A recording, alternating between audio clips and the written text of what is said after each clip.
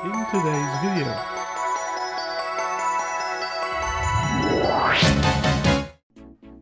Hi guys, welcome to today's video showcasing Camponotus Nicobarensis, the 3-queen colony that you have seen recently. I rehoused them into this acrylic setup. Again, a similar setup like the Petri dish nest, but this time is square. You'll understand soon why we have a runaway here.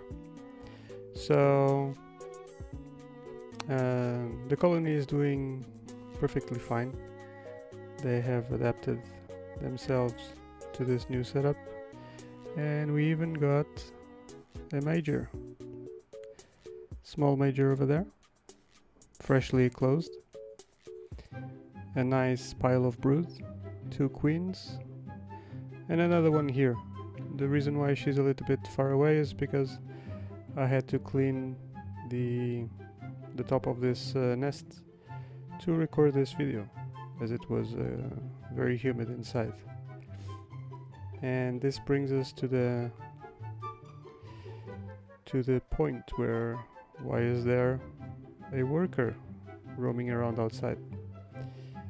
That's because I decided to open their outworld to show you that, probably to the fact that it was incredibly humid inside. See if I can. They decided to bring the pupa outside their nest into the outworld, probably because it was too humid inside.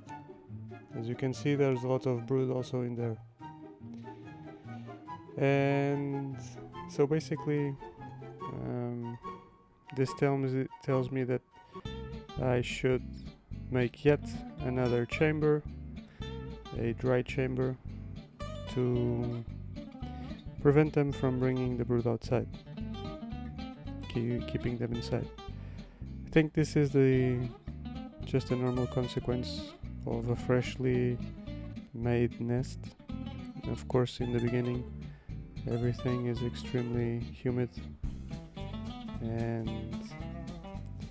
but still everything looking great.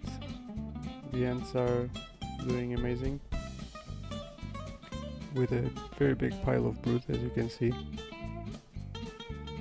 Always active Nicobarensis, and especially now with the temperature rising to 26-28 degrees Celsius, I'm expecting an even larger population explosion.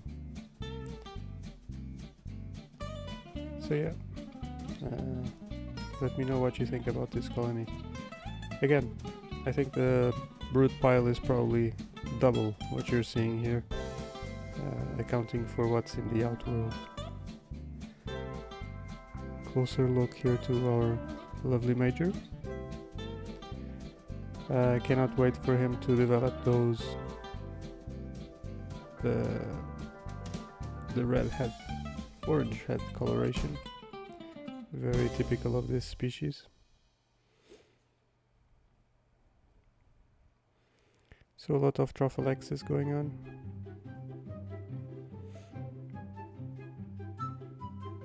Yeah. And now let's move on to the black variant of the Camponotus Nicobarensis. Let's see how they're doing. So here they are, also in a new nest, easier to record. And as you may remember, last time we saw them they were in the test tube, which wasn't looking very good. It was full of mold and probably bacteria. So now I've rehoused them into this smaller nest, and here it's we can see clearly how many. Let me try to get a better angle and some focus. So we have 5 workers and a reasonable pile of brood. I can see a pupae over there. and some larvae. Another one over there.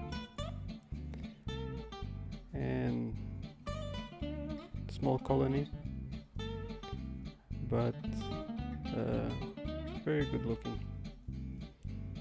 Sorry about this, trying to get a better angle.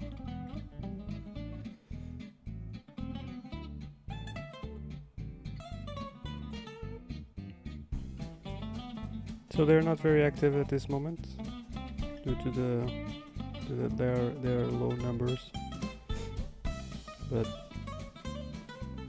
I think once they start to get to similar size to the colony that we've just seen from the regular ones, it will be interesting to compare the differences and similarities. Let me know on the comment section which one you like more, the black variant or the regular one. Fortunately this light isn't the best. The workers normally are a little bit gray and look much better than that they are now. So yeah,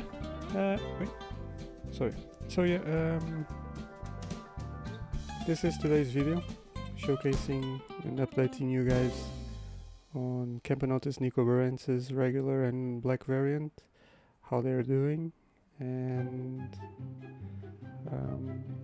their new nests. Let me know what you'd like to see next, drop me any questions, and don't forget to subscribe and like the video, please.